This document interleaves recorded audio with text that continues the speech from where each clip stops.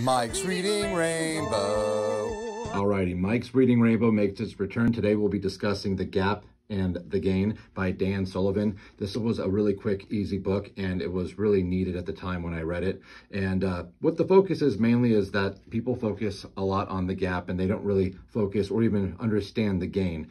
What that means is that we're constantly moving, the goalposts in life. And what happens is we compare our lives to other people, or we just look at that goalpost that always is getting pushed back further and further, and we think, man, we're not doing what we'd like to do, or we're not achieving our goals, or it can just get really frustrating. And it's a terrible mindset to have, although we all do it. Instead, we should focus on the gain. And I do this a lot in like my fitness journey or whatever. It's just like I beat myself up because I don't hit my goals sometimes. But if I were to look back at where I came from, it certainly would change my perspective. And that's living in the gain. Living in the gap is, wanting to be something that, you're not there yet and yearning for it. And then again, it's constantly changing. Your goals will constantly keep pushing forward, and it gets frustrating.